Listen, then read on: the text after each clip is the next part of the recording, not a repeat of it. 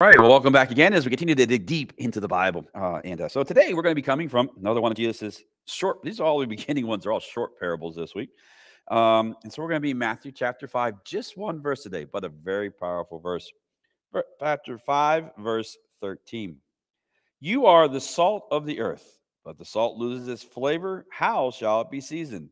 It is then good for nothing but to be thrown out and trampled underfoot by men. Jesus liked to tell stories with things people understood. And there's one thing I understand is salt. The Wintermeyer family, the men in the Wintermeyer family, we love our salt. My dad grew up, and it didn't matter what was put before him. It didn't matter how much salt you put on it. The first thing he did was grab the salt shaker and put some more salt on it. My dad put salt on everything, pizza, everything you can imagine. There was no stuff. My dad had this saying, there is never enough salt on anything. And the kind of funny thing is later in life, a couple years ago, he went to his doctor, and doctor said, man, you got to cut down on your salt, baby. And it was like the worst thing he could ever hear was, I got to cut down on my salt, because my dad, it doesn't, you could even see the salt crust on the top, and he's still going to add more salt to the thing. I do the same thing. My kids are like that. My wife put a steak in front of me. She's like, I already salted it. I know, it doesn't matter. You can't have enough salt. So getting back to my dad goes to the doctor and says, you need to take away cut way down your salt intake. And he was just miserable. It was like months. And he just complained about how bad the food tasted, because he's so used to all this salt. And then after about 6 months, he went back for a recheckup, and they redid the thing. And the doctor came back to him and said, hey, Jim, that's my dad's name. Here's the thing. I told you to cut back on your salt. Well, your test came back, and I got to tell you right now, you need to add some more salt to your diet.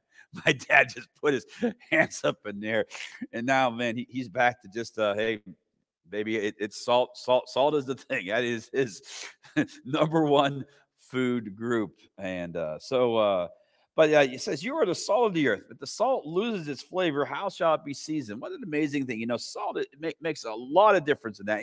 We're built to crave. Our bodies are built to crave it. It's the only mineral our body is built to crave. We just crave salt, and seasoning is so well.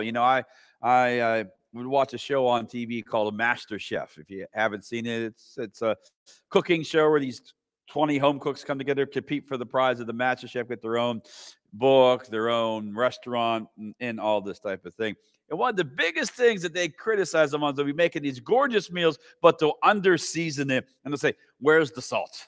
Because they'll forget about that simple thing. When you take the salt out of a great dish, the flavor just kind of goes away with that, and then what? It's no good, and they'll take this food and they'll just, it's terrible. I've even seen them on the show spit the food out into the garbage can. It's got to make that contestant feel terrible. And what God's saying here is, make sure that your life is seasoned. Make sure that you're adding to it. Make sure you're not just walking through life as just a plain Jane hamburger or steak or whatever. Add stuff to it. How do you do that? By going into the Word of God. God has so many seasonings He can put into your life. The fruits of the Spirit, the gifts of the Spirit, the miracles He wants to do in your life, how He just wants to talk to you on a daily basis, how He wants to put thoughts in your head and to help you do this and that in order so your life can be amazing.